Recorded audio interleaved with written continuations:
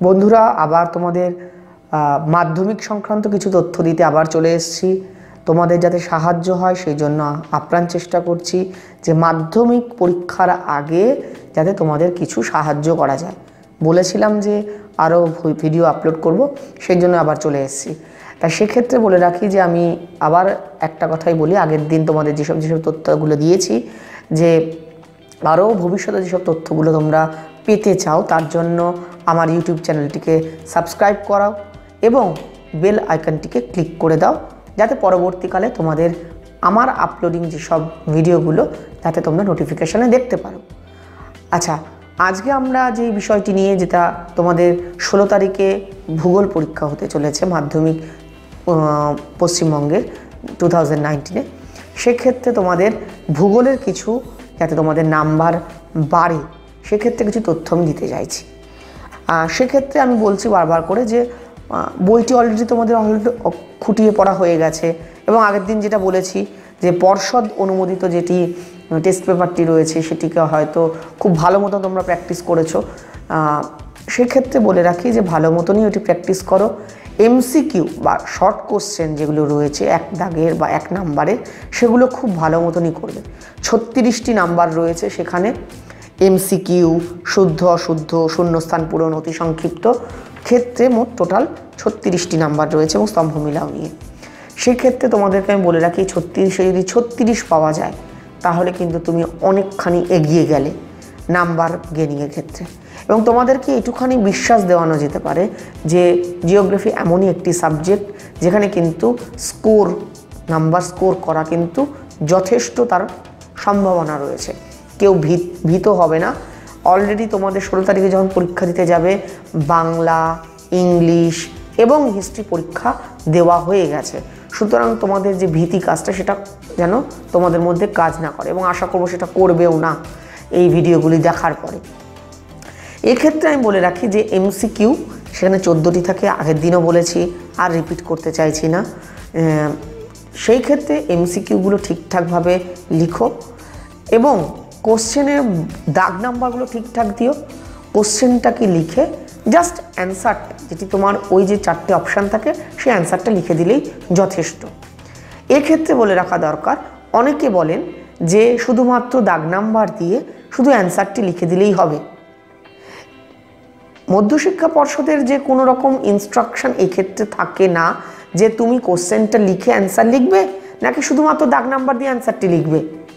কিন্তু তৎসত্ত্বেও বলে রাখা, আমি আগের দিন যেটা বলছিলাম, যিনি খাতা দেখছেন তার সাইকোলজিটাকেও তোমার বোঝা উচিত। সেক্ষেত্রে শুধু দাগ নাম্বার দিয়ে হয়তো দেখা গেল তুমি ওভারলুক করে গেলে যে তুমি আগেরটা পরে লিখলে, পরেরটা আগে লিখলে। তাকে আবার কোশ্চেনটিকে দেখতে হবে এবং খাতা দেখার ক্ষেত্রে অনেক জটিলতা থাকে।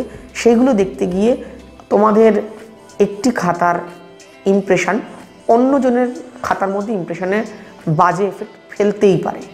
সুতরাং দাগ নাম্বার দিয়ে যদি অ্যান্সার লেখো সেটাকে আমি ভুল বলছি না, কিন্তু আবার বলছি যিনি পরীক্ষক, যিনি খাতা দেখছেন তার সাইকোলজিটা তোমার বোঝা উচিত। এবং সেক্ষেত্রে তুমি যদি কোশ্চেনটা লিখে জাস্ট 4টে যে অপশান থাকে তার মধ্যে একটা অ্যান্সার যেটা তোমার মনে হচ্ছে সঠিক সেটা লিখে দাও, তাহলে সেটা অনেক ভালো বলে আমার অন্তত মনে হয়। গেল এটি এমসিকিউ।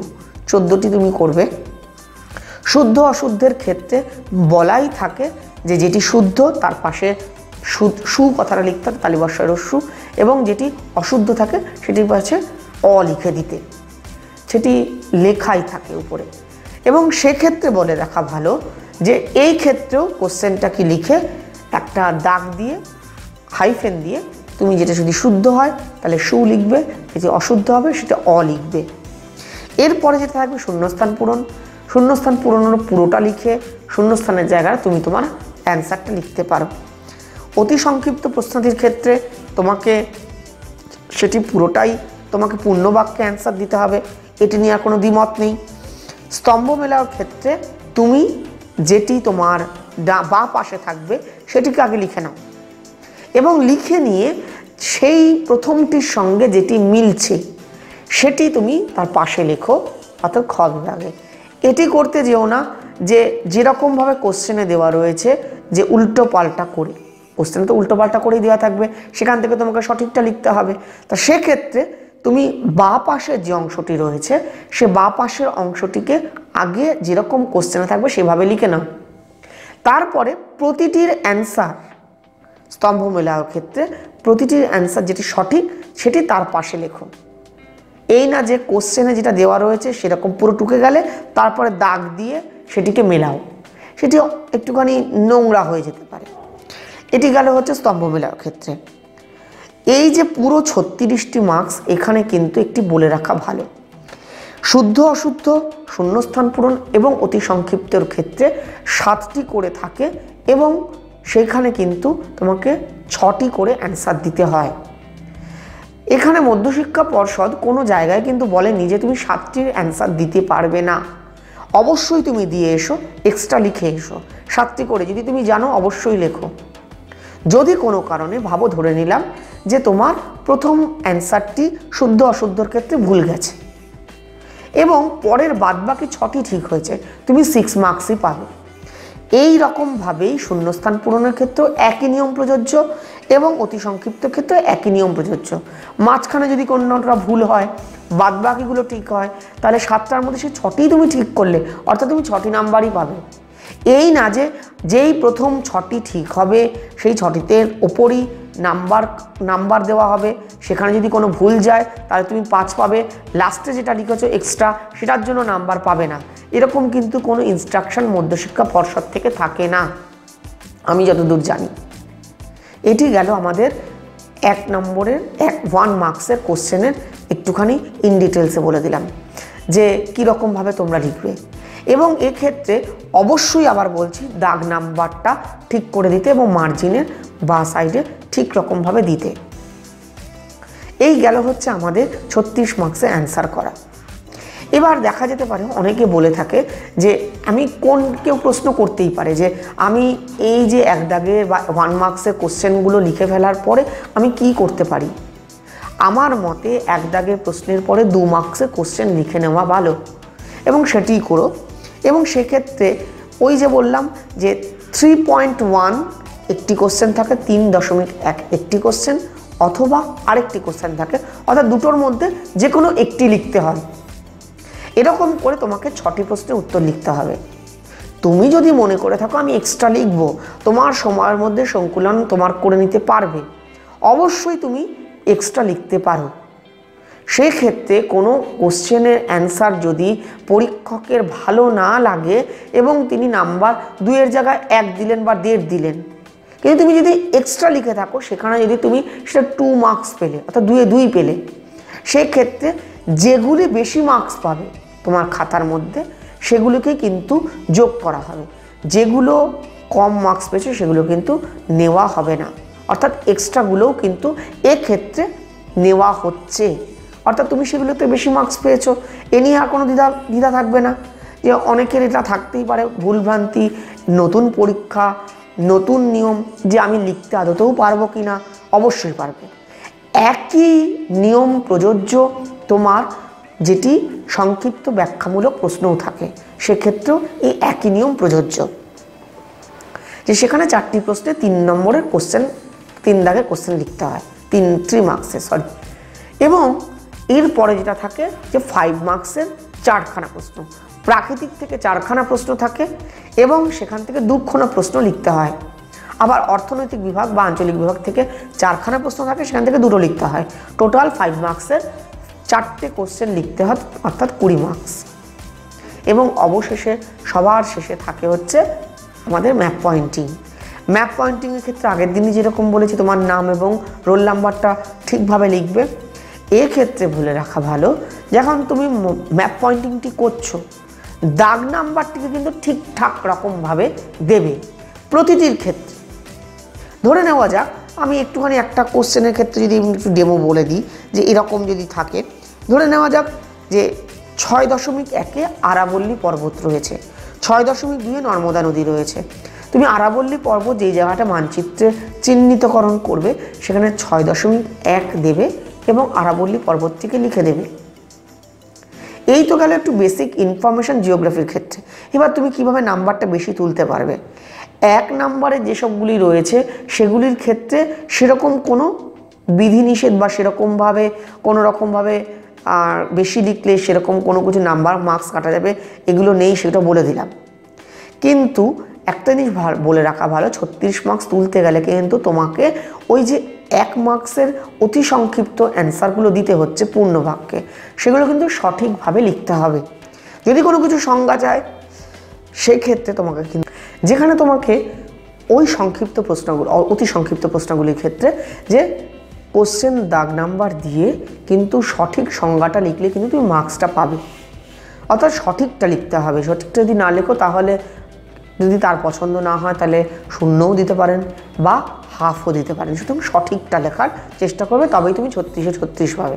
তবে এ নিয়ে অত প্যানিকগ্রস্ত হওয়ার কোনো দরকার নেই যে আমি কীভাবে পাবো কি না পাবো। যেটি এই সারা বছর ধরে তুমি পড়েছো, যেই সংজ্ঞাটি আসবে সেটা সঠিকভাবে লিখো, তাহলেই তুমি পেয়ে যাবে। আচ্ছা, 2 নম্বরের বা 2 মার্কসের যে 6টা প্রশ্ন লিখতে হয়, সেক্ষেত্রে অনেকের এইটি একটা কোয়ারিজ থাকে যে আমি কি কোশ্চেনের অ্যান্সারটা লেখার পাশাপাশি কি আমি আঁকবো বা আঁকবো কি না, এটা থাকে। দেখো এইখানে কিন্তু এটা কোনো হার্ড অ্যান্ড ফাস্ট রুলস নেই যে তোমাকে আঁকতেই হবে। তুমি যদি সময় সংকুলন করতে পারো সেক্ষেত্রে তুমি আঁকতেই পারো, তবে আঁকাটা তোমার উপরে নির্ভর করছে তুমি কতখানি প্র্যাকটিস করেছো বা সুন্দর। যেটা 2 মার্কসের এই যে তুমি আঁকবে কি না আঁকবে সেটা তোমার প্র্যাকটিসের উপর নির্ভর করছে, এবং তোমার অবশ্যই সময় সংকুলন দেখে নিতে হবে যে তুমি সেই সময় সংকুলনের মধ্যে তুমি যেইটি লিখতে দিয়েছে বা যেটি তোমাকে কোশ্চেনে দিয়েছে সেটির সঙ্গে তুমি আঁকা প্র্যাকটিস করেছো কতখানি সেটি নির্ভর করবে যে তুমি সময় মতন শেষ করতে পারবে কি না। এক্ষেত্রে বলে রাখা ভালো যে তুমি আঁকলে, একটি কোশ্চেন লিখলে এবং কোশ্চেনের পাশে তুমি আঁকলে, একে তুমি রং করতে পারবে কি না। অনেকের এই মনে একটা প্রশ্ন থাকে যে অনেকে আবার বলেও থাকে যে তুমি রং করো না বা অন্য কালি ইউজ করো না। এই ক্ষেত্রে কালি ইউজ করা যাবে কি যাবে না সেটা একটু বাদে বলছি, কিন্তু রং করতে পারবে কি না অবশ্যই করতে পারবে, এটি নিয়ে কোনো দ্বিমত নেই। আমি একটুখানি বলছি, আমিও তো পরীক্ষা দিয়েছি, মাধ্যমিক দিয়েছি, উচ্চ মাধ্যমিক দিয়েছি বা অন্যান্য পরীক্ষা যেগুলো দিয়েছি পরবর্তীকালে হায়ার স্টাডিজের জন্য, সেখানে আমিও রং করেছি। তোমার যদি কনফিডেন্স থাকে এবং তোমাকে তোমার স্কুলের টিচার এবং তোমাকে যারা যারা পড়িয়েছে তোমার বাড়ির লোকেরা, তারা যদি ঠিকঠাক রকমভাবে তোমাকে গাইড করে থাকে যে কোথায় কী রঙটি দেওয়া যাবে, সেটি তুমি অবশ্যই করতে পারো। হ্যাঁ, তুমি এখন গাছের রঙ যদি তুমি লাল দাও সেটা নিশ্চয়ই ঠিক হবে না, সেক্ষেত্রে তোমাকে সঠিক যেটি কালার সেটি ইউজ করতে হবে, এবং সেটি তুমি অবশ্যই করতে পারো, কিন্তু জেনে এবং সঠিকটা করো। আবার বলছি, জেনে এবং সঠিকটা করো রঙের ক্ষেত্রে। 3 দাগের প্রশ্নের 3 মার্কসের যে কোশ্চেনের অ্যান্সারগুলো, সেক্ষেত্রেও তুমি যে কোশ্চেনটা লিখছো কোশ্চেনের পাশে অবশ্যই আঁকবে। এক্ষেত্রে আমি এতখানি জোর দিলাম কেন, যে এই ক্ষেত্রে তুমি একটি কোশ্চেন দেওয়া হয়েছে, ধরে নেওয়া যাক অশ্বক্ষুরাকৃতি হ্রদ কেন মধ্যগতিতে সৃষ্টি হয়। সেক্ষেত্রে তুমি মধ্যগতিতে কেন অশ্বক্ষুরাকৃতি হ্রদ সৃষ্টি হয় তার কারণ এবং কিভাবে এবং তার কি বৈশিষ্ট্য সেই সব লিখলে। লেখার পরে তুমি পাশে ছবি আঁকলে না, কিন্তু তোমার আগের যে পরীক্ষার্থী সে হয়তো তুমি যেরকমভাবে লিখেছো সেও অত সুন্দরভাবেই লিখেছে, পাশে এঁকেছেও। সেক্ষেত্রে যিনি পরীক্ষক তিনি একটু দোনামোনার মধ্যে পড়ে যান যে তাকে 3-3 দেবে নাকি তোমাকে 3-3 দেবে। দেখা গেল তোমাকেও 3-3 দেওয়া হয়েছে এবং তাকেও 3-3 দেওয়া হয়েছে। এবার অন্য কোনো প্রশ্নের ক্ষেত্রে দেখা গেল যে তোমাদের তাড়াহুড়ো থাকে লাস্টের দিকে, সেখানে তুমি সঠিকভাবে শেষ করে দিয়ে আসতে পারেন এবং তোমার আগের জন পরীক্ষার্থী তিনিও সঠিকভাবে শেষ করে দিয়ে আসতে পারেন। সেখানে একটি সিম্প্যাথি কাজ করে। আমি প্রথমেই বলেছি যে পরীক্ষকের সাইকোলজিটাকে ঠিক মতন তোমাদের কিন্তু ধরতে হবে, না হলে তোমাকে বিড়ম্বনায় পড়তে হবে বিভিন্ন ক্ষেত্রে। সেক্ষেত্রে আমার মনে হয় তুমি যতখানি আঁকা জানো, প্র্যাকটিস করেছো, সেক্ষেত্রে যদি ভালো মার্কস পেতে চাও, অবশ্যই যারা ভালো মার্কস পেতে চায়, আমি সবাইকে ইন জেনারেলি বলছি যে আঁকবে, কিন্তু যারা একটু বেশি, অনেকেরই তো সবারই তো ইচ্ছা করে যে নাম্বারগুলোকে একটু হায়ার দিকে নিয়ে যাওয়া, এ পাওয়া, তা সেক্ষেত্রে জিওগ্রাফিটার নাম্বারটা পাওয়া অনেক ইজি হয়। সেক্ষেত্রে তুমি আঁকো, অবশ্যই জানো বাড়িতে আঁকাগুলো প্র্যাকটিস করো এবং রঙের ক্ষেত্রে যথাযথ রং সেটি যেন বাড়ি থেকে যিনি তোমাকে দেখিয়েছেন বা স্কুলে তোমাকে দেখিয়েছেন বা যারা দেখিয়েছেন তাদের কাছ থেকে যেন সঠিকটা জেনে নাও, তবেই তুমি করো। এবার আমি চলে আসি যে 5 নম্বরের বা 5 মার্কসের যে কোশ্চেনগুলো থাকে, সেক্ষেত্রে তোমাদের কোশ্চেনের মধ্যেই দেখবে যথারীতি 17 এবং 18 সালে লেখাই থাকে চিত্র সহ হিমবাহ এবং জলধারার দ্বারা সৃষ্ট ভূমিরূপগুলি আলোচনা করো বা লেখো। সেক্ষেত্রে চিত্র তোমার কিন্তু আঁকতেই হবে। তুমি যদি শুধু লিখে দিয়ে যাও এবং সেখানে চিত্র না আঁকো, তোমাকে কিন্তু মার্কস কাটা হবেই, কারণ তোমাকে উল্লেখ করে দিয়েছে চিত্র সহ। তুমি যত ভালোই লেখো সেক্ষেত্রে তোমাকে মার্কস কাটা হবেই। এই ক্ষেত্রে তুমি আঁকাগুলো একটুখানি ভালো মতন প্র্যাকটিস করে যেও, যে সেখানে যাতে তুমি আঁকতে পারো। এবং এগুলো এমন না যে তোমাকে আমি বারবার মানে এই ভিডিওতে বলছি যে জিওগ্রাফিটাকে জিওগ্রাফির মতন দেখার চেষ্টা করো। লিওনার্দো দা ভিঞ্চির মতন তোমাকে আঁকতে বলা হচ্ছে না, ডায়াগ্রাম। সুতরাং সেটিকে তোমার মতন করে যতখানি সঠিকভাবে আঁকা যায় সেটিকে সেরকমভাবে আঁকার চেষ্টা করো। আঞ্চলিকের ক্ষেত্রে তোমাকে দেওয়া হলো, ধরে নেওয়া যাক পশ্চিম ভারতে কার্পাস বয়ন শিল্পের উন্নতির কারণগুলি লেখো। তুমি পুরোটাই লিখলে আহমেদাবাদ এবং মুম্বাই অঞ্চলে কিভাবে কি কারণে তোমার কার্পাস বয়ন শিল্প এত উন্নতি লাভ করেছে। তুমি তার পাশে একটি ছবি এঁকে দেখিয়ে দিলে আহমেদাবাদ, যেটিকে আমাদের বলা হয় ভারতের ম্যানচেস্টার, এবং আমাদের ভারতের বাণিজ্য নগরী মুম্বাই, সেটিকে দেখিয়ে দিলে এবং কোন অঞ্চলটি এই কার্পাস বয়ন শিল্পের জন্য উন্নত সেটিকে পয়েন্ট আউট করে ভারতের ম্যাপ একটি ছোট্ট করে দেখিয়ে দিলে। এবার তুমি বলো তো, তোমাদের কাছে আমি প্রশ্নটা রাখছি, যে এই খাতাটিতে এরকমভাবে লিখে এঁকে দেখিয়ে দেবে সেটিতে পরীক্ষক নাম্বার বেশি দেবে, নাকি যে শুধুমাত্র অ্যান্সারটা যথাযথভাবে লিখে গেল সেটিকে আমি খুব অ্যাপ্রিসিয়েট করছি, সেটাকে আমি অ্যাপ্রিসিয়েট করবো না এরকম না, কিন্তু সে হয়তো আঁকলো না। আমার মনে কিন্তু দাগ কেটে যাবে সেই উত্তরটি যদি যথাযথভাবে অ্যান্সারও করেছে এবং ভারতের ম্যাপটি দেখিয়ে সে কোথায় বাণিজ্য নগরী মুম্বাই এবং ভারতের ম্যানচেস্টার আহমেদাবাদটি সেটি দেখিয়ে দিয়েছে। সুতরাং সেইগুলো কিন্তু একটু মাথায় রাখো, যদি তুমি প্র্যাকটিস করে থাকো সেগুলো মাধ্যমিকের খাতায় করতে পারো। ম্যাপ পয়েন্টিংয়ের ক্ষেত্রে খুবই কেয়ারফুলি করবে। কেন করবে? কারণ তোমাকে ম্যাপ কিন্তু দেওয়া হবে মাত্র একখানা। তুমি যদি কোনো কারণে ভুল করো সেক্ষেত্রে কিন্তু ম্যাপ দেওয়া হবে না। আবার বলছি, যদি কোনো কারণে ম্যাপটি তুমি ভুল করো সেক্ষেত্রে কিন্তু তুমি আর ম্যাপ তুমি পাবে না। সুতরাং বি কেয়ারফুল ম্যাপের ক্ষেত্রে, যে ম্যাপটিকে কিন্তু ঠিকঠাক রকমভাবে করো। এবার প্রশ্ন আসতে পারে যে আমি পেন্সিল দিয়ে করব না পেন দিয়ে করব। এটিও মধ্যশিক্ষা পর্ষদের কিন্তু কোনো রকম বাধা নিষেধ নেই যে তুমি পেন দিয়ে করতে পারবে না। অবশ্যই কালো কালি দিয়েই করবে যদি করে থাকো পেন দিয়ে। তবে তুমি কনফিডেন্ট হতে হবে তোমাকে, এবং তোমাকে প্র্যাকটিস সেই পর্যায়ে নিতে হবে যেখানে তুমি অলরেডি তোমাকে যেসব ম্যাপ পয়েন্টিংগুলো মাধ্যমিকে দেওয়া হবে তোমাকে মানচিত্রে চিহ্নিতকরণের জন্য, সেগুলো তুমি খুব সহজেই করতে পারবে। তুমি সেগুলো কালো কালি দিয়ে করতে পারো। আর যদি সেই কনফিডেন্সটা তুমি সেই রকম টাইমে না পাও, পেন্সিল দিয়ে করো। এবার ম্যাপের ক্ষেত্রে রং করতে পারবে কিনা? অবশ্যই করতে পারবে। আবার বলছি, কনফিডেন্ট এবং তোমার যদি অধ্যাবসায় সারা বছরটা ধরে ঠিকঠাক রকমভাবে থাকে তাহলে, এবং সঠিকটা তুমি জেনে থাকো যে কোথায় কি রংটা করতে হয়, তুমি অবশ্যই করো। না হলে মানচিত্র চিহ্নিতকরণের ক্ষেত্রে তুমি বিভিন্ন চিহ্নও ইউজ করতে পারো। এবং আরেকটি বিশেষ এই ম্যাপের ক্ষেত্রে আমার বক্তব্য রয়েছে, নির্দেশিকা। অবশ্যই তুমি কিন্তু নির্দেশিকাটা দিও। নির্দেশিকাটা কিভাবে দেবে? ধরে নেওয়া গেল একটি ম্যাপে দিয়েছে 6.1-এ আরাবল্লী পর্বত। তুমি আরাবল্লী পর্বত যেই জায়গাটিতে রয়েছে সেই জায়গাটিতে তুমি দেখালে, সেখানে 6.1 লিখে আরাবল্লী পর্বত পাশে লিখলে, তাহলে তুমি প্রশ্ন উঠতেই পারে যে তাহলে আমি নির্দেশিকা আমি কী লিখব?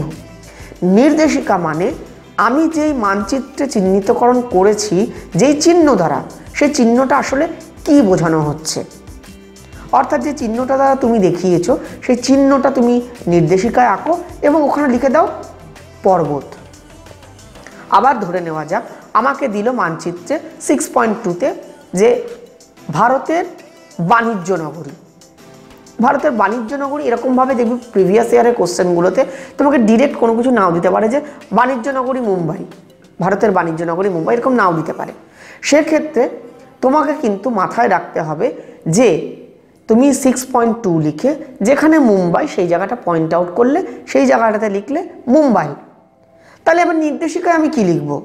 তুমি যেই চিহ্নটা দ্বারা মুম্বাইকে চিহ্নিত করেছো সেটির নির্দেশিকায় আঁকো এবং সেখানটায় লেখো ভারতের বাণিজ্য নগরী। এরকমভাবে কিন্তু ম্যাপ পয়েন্টিংটা করার চেষ্টা করবে। অন্যান্য ক্ষেত্রেও তাই। নদীর ক্ষেত্রে যদি নর্মদা নদী আসে 6.3 লিখে 6.3 নর্মদা নদী, নির্দেশিকায় নদীর যে সাইনটি দিয়েছো সেই সাইনটি দিয়ে নদী, এটুখানি দিলেই যথেষ্ট। এভাবে ম্যাপ পয়েন্টিংগুলো করো।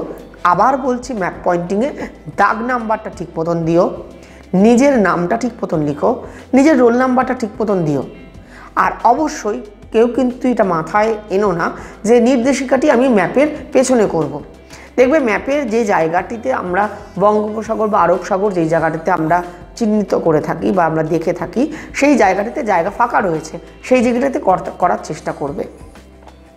দুটি যদি অনেকে প্রশ্ন থাকে এটা যে আমি কি নির্দেশিকা দুটো আলাদা আলাদাভাবে করতে পারবো, কারণ এক জায়গায় নাও ধরাতে পারে অনেক, সবার তো আর হাতের লেখার ধরন বা মাপগুলো একই থাকে না, সেক্ষেত্রে অবশ্যই করতে পারো, কোনো তাতে আপত্তি নেই। পরিষ্কার পরিচ্ছন্ন এটি হচ্ছে মাধ্যমিকের খাতার একটি অন্যতম অঙ্গ, সুতরাং এটিকে কিন্তু মাথায় রেখো। বারবার ইরেজার দিয়ে বা রাবার দিয়ে তুমি কিন্তু মুছে সেই ম্যাপটিকে কিন্তু নোংরা করার চেষ্টা করবে না বা খাতাটিতে নোংরা করার চেষ্টা করবে না। খাতাতেও যদি কোনো আঁকার ক্ষেত্রে তুমি কনফিডেন্ট না থাকো, পেন দিয়ে আঁকার চেষ্টা প্রথমেই করবে না, সেখানে তুমি পেন্সিল ইউজ করো। তবে আমার মনে হয় এই বিগত বছরটিতে তোমরা এই অধ্যাবসায়গুলো সুন্দরভাবে করেছো, সেক্ষেত্রে তোমরা পেন দিয়ে অবশ্যই করতে পারবে বা রংটাও ঠিকঠাক রকমভাবে শিখেছো, সেটিও করতে পারবে। তাহলে এক পর্যন্ত আমরা দেখতে পারলাম এই জিনিসগুলো। এবং আবার আগের যে প্রিভিয়াস ভিডিওতে আমি বলেছিলাম ম্যাপটি কোথায় দেবে, যেই মেন খাতাটি তোমাকে দেওয়া হবে মধ্যশিক্ষা পর্ষদের তোমার মাধ্যমিক পরীক্ষার সময়, সেই মেন খাতার সঙ্গে কিন্তু ম্যাপটিকে রেখো এবং সেটিকে ঠিক মতনভাবে সুতো দিয়ে সেলাই করবে, যেটা তোমাকে পরীক্ষার হলে দেওয়া হবে। এবং যদি স্টেপল করতে চাও, উপরের দিকে একটি স্টেপল করো খাতাটিতে, যে লুজ শিটগুলো নেবে এবং সব কিছু মিলে। একাধিক স্টেপল করতে যেও না, একটি অথবা দুটি, তার বেশি না। কিন্তু তোমরা কখনোই এটা করার চেষ্টা করো না খাতার উপরে, মাঝখানে বা নিচে পুরোটাই স্টেপল করে গেলাম না। উপরে যদি যেখানে সেলাইটা করছো সেই জায়গাটা একটা অথবা দুটো, তার ম্যাক্সিমাম, এবং যেন পিনটা যেন বেরিয়ে না থাকে, সেটিকে একটুখানি ঠিকঠাক রকমভাবে দেখার চেষ্টা করবে। এই গেল হচ্ছে পুরো অল ওভার তোমার জিওগ্রাফির নাম্বার পাওয়ার, বেশি পাওয়ার একটা মূল মন্ত্র কিছুটা দিয়ে দিলাম। ধরতেও পারো, বলতেও পারো যে এটি মাধ্যমিকের আগে জিওগ্রাফির ক্ষেত্রে একটি টোটকাও বটে। আজকে তাহলে এইটুখানি, যে মাধ্যমিকে তুমি ভূগোলটাকে কিভাবে নিচ্ছ বা সেটি কিভাবে তুমি ভালো করতে পারছো, সেটি তোমার জন্য আমি এই ভিডিওটি শেয়ার করলাম। পরবর্তীতে আমি হিস্ট্রির ক্ষেত্রে আমি কিভাবে তোমাদের নাম্বার বৃদ্ধি করা যায় সেটি চেষ্টা করব ভিডিওর মাধ্যমে। নমস্কার, ধন্যবাদ।